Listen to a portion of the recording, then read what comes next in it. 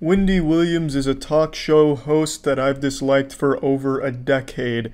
Her show is the kind of show you'd watch a 30-second clip of and immediately ask yourself, who the fuck is watching this and how does she have an audience? Wendy Williams is addicted to two things: cocaine and being an insufferable asshole. She has this incredible ability to take anything in the news and give you the worst possible opinion on it. It's a fucking scientific anomaly how she's able to do this. She can't even accidentally say something respectful. Like when Jennifer Lawrence's nudes were hacked and leaked on the internet, she insulted Jennifer Lawrence for it, you know? The classic victim-blaming thing of, well, if you didn't want your nudes to be hacked, you shouldn't have taken them. I've seen them 1,000 times. Clap if you've seen Jennifer Lawrence's nudes. Is super scummy, disrespectful shit. We should all be thankful, though, that Wendy Williams' nudes haven't leaked, because that would have everyone canceling their internet subscriptions ASAP. But the worst part isn't just how terrible she is as a person and the awful things she's done. It's the fact that people go to her for advice. That's like going to Charles Manson for advice. For example, one lady went on her show saying that her husband doesn't want another child, but she wants another child. What should she do? Wendy Williams tells her that she should trick her husband by stopping birth control without telling him. That was her advice. It's fucking crazy what she does and what she says and the kind of negative impact she has on everyone around her. Gus Johnson recently made a video about Wendy Williams where he goes into detail on certain things, and keep in mind this is not even a quarter of the awful shit she's done. I highly recommend you check out Gus Johnson and Pay Money Wubby talk about Wendy Williams and joke about some of this. I'm not going to cover any of those. What I want to talk about and why I'm bringing it up now is because she's pulled the classic Wendy Williams by insulting a woman who was recently killed by a stalker. So I'll give you some background before I play the clip. Amy Harwick, famous Hollywood sex therapist, was recently murdered by a stalker when she was pushed from a balcony and fell to her death. She was also the ex-fiancée of Drew Carey, host of Price is Right, and in Wendy Williams' most recent segment, she makes a joke about her murder, but it can't even really be called a joke because it's more just her insulting Amy's death and Drew Carey. I don't know. It's hard to explain. I'll play the clip. She was killed not by Drew, but by the ex. Come on down.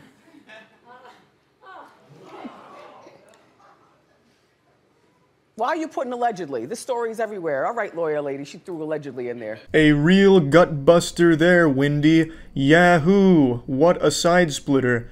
The audience reaction really says it all. Utter silence and groans of disappointment. But then the audience is so fucking stupid they go right back to applauding once she talks about allegedly being thrown in there. I don't know. The audience at Wendy Williams shows are just as bad as she is. They're so fucking stupid. I can't stand the audience. These people clap for cheating. They clap when Wendy Williams insults Terry Crews for coming forward about sexual assault. I mean, the audience sucks just as much as Wendy Williams does. But this one, even they couldn't mindlessly clap for a second, which is incredible. I've never seen that before on this fucking awful television show. I just really don't even get how it could have even been misconstrued as a joke, because there's nothing in there that seems like it was supposed to be comedic. It just seems like it was supposed to be mean and remind Drew Carey that his wife was murdered.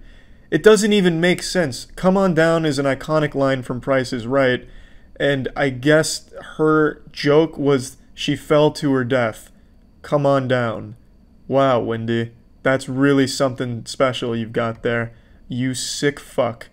She looks like she died 10 years ago, but is being kept alive through some forbidden spell. Her eyes seem lifeless. They're fucking blasted wide open every second she's on TV. Her nose looks caved in like a goddamn skeleton. I don't understand how Wendy Williams can even think for a moment she has room to make jokes about anyone's appearance, their personal choices, or anything at all for that matter. She is an awful person, top to bottom, inside and out, and I can't fucking stand Wendy Williams. Wendy has only ever done one thing in her entire career that wasn't incredibly terrible. It was when she blasted a creamy fart into her panties on her television show. Room thing. That cop wasn't playing that. I mean, You're lucky you only got battery. This is the only good thing you've ever done in your entire existence, Wendy, and it was by total accident, which I guess is poetic. You can't even purposely do something almost remotely positive. Your asshole stepped in and did something nice for your shitty career. It's incredible, though. She is actually the first talk show host I'm aware of that has soiled their panties on stage, just caked in a wet mess. So I guess there's history to be made there for you, Wendy. This is your legacy. You're the first talk show host to shit themselves on TV. And that really should be your legacy. That's about all the good you've ever done, and likely ever will do, because you don't have even the most basic amount of empathy or decency. You're a terrible person and a terrible talk show host that is an awful influence on everyone that comes in contact with you.